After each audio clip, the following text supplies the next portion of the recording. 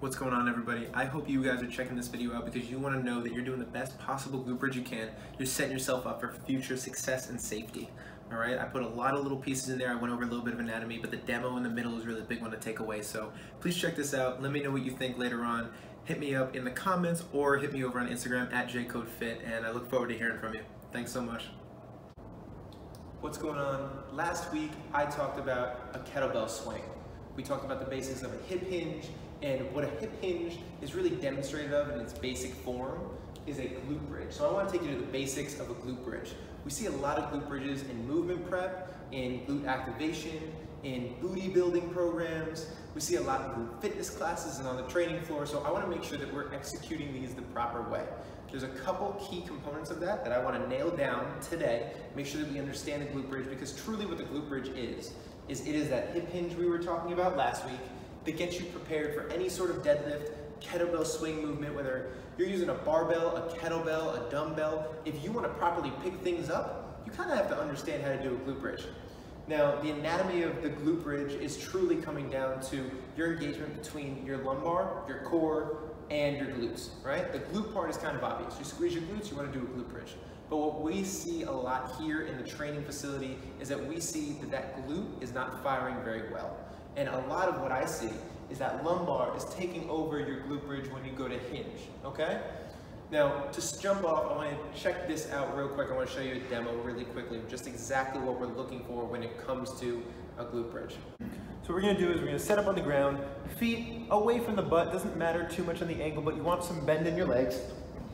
As you can see right here, I have a little natural curvature in my lumbar. Totally normal, totally safe, but for this exercise and to understand the difference between your core, your lumbar, and your glutes, what I want to do is I want to get rid of that curve and I want to flatten my back out. I want to feel my hips and my ribs come closer together, get some core engagement, and as I squeeze my glutes and I drive up, I'm not going to lose my core, okay? Core is nice and tight, squeeze. As I do so, I'm pushing my legs out, I'm abducting my hips, so I'm squeezing the glutes, and coming back down. Right here, I can adjust, I can reset, squeeze again.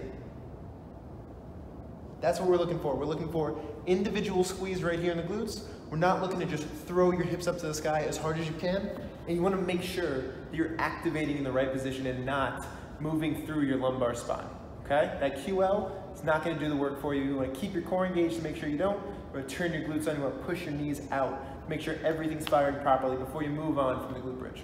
All right, so there's a good amount of components to that, but I want to break it down super simply so that we understand the next time we get into a class, the next time we want to work out on our own, the next time we want to activate our glutes, that we're truly activating our glutes, okay? Now let's start with the bridge. We'll start with the three key pieces that you see up here. They're going to make that bridge happen. The first one is going to be core engagement. As you saw, I turned my core on. It's as simple as that. It is shortening the distance from your rib cage to your hips anteriorly, so in the front of your body, right?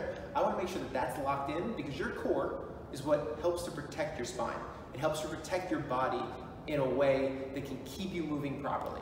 And number one rule in a facility when you're training is that you need to be able to do everything safely. You need to not get hurt. So if we can engage the core in the front aspect of your body, then you'll be able to set yourself up initially in that glute bridge in the right way.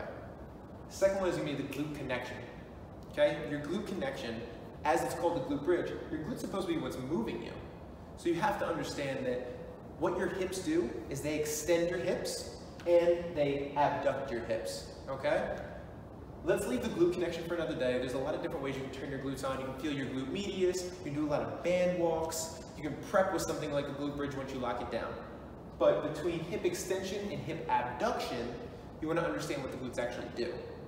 Now, I gave you in the kettlebell swing a quick little graphic of what the hinge looks like. And if you're looking at a glute bridge from the floor like you just saw with me, what you're going to see, you're going to see yourself set up, flat on the ground, let's go past the hips, you're going to bend the legs, you're going to have your feet right there. Let's pretend you don't have arms, but you're still happy because you're setting up for a really good glute bridge. All right? What you ideally want to do is you want to take your glutes, let's pretend you got a nice big butt, and you're going to move it properly. And you want to extend your hips forward.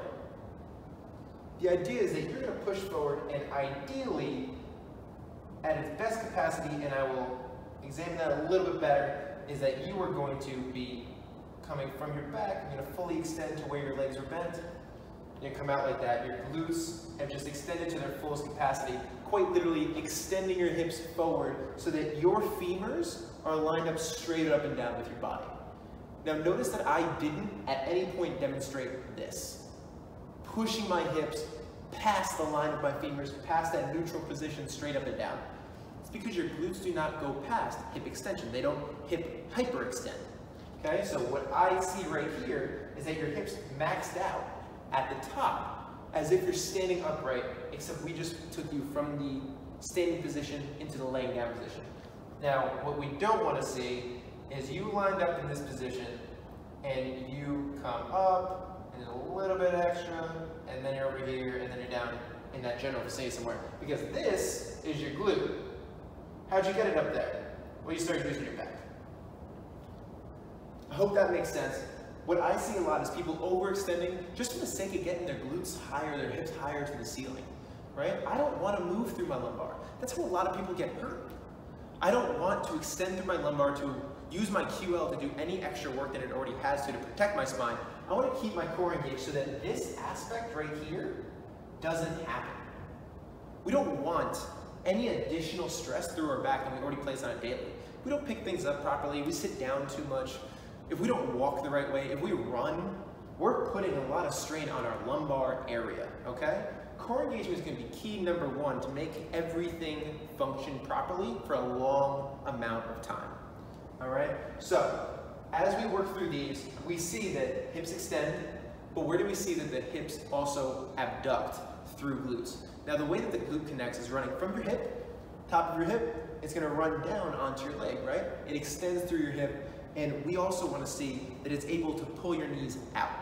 Now, a good strength coach is going to show you that when you actually do a squat, when you do a deadlift, your knees are not going to collapse inward, okay? A little bit of mobility back and forth isn't going to kill you, but especially under load, you don't want those knees to collapse. We call that valgus knees.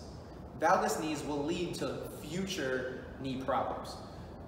If you see a professional athlete blow out their ACL, you see a football player blow out their ACL, it's often an acute injury. It's not a chronic injury.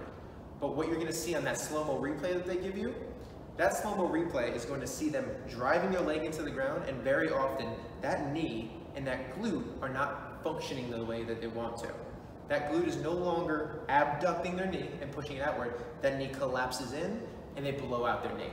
Too much load. Now that is an acute form, and we don't want to see that the whole knee blows out, but you also have to understand that chronic disengagement between the glute, the knee, the hip area is not good for you, and over time that same thing could potentially happen. So we need to make sure that we're able to engage the core, we're able to connect the lumbar area with your core to protect it. We want to make sure that the glute is going to connect, it's going to fully extend your hips, and we want to make sure that your hips can adduct thanks to your glutes and that good glute connection that we established. This way you're never going to have any knee problems in the future. You don't have that valgus knee, and everything kind of functions in the right way. I hope this makes a good amount of sense, and that video is something, that demo is something that you can take home with you.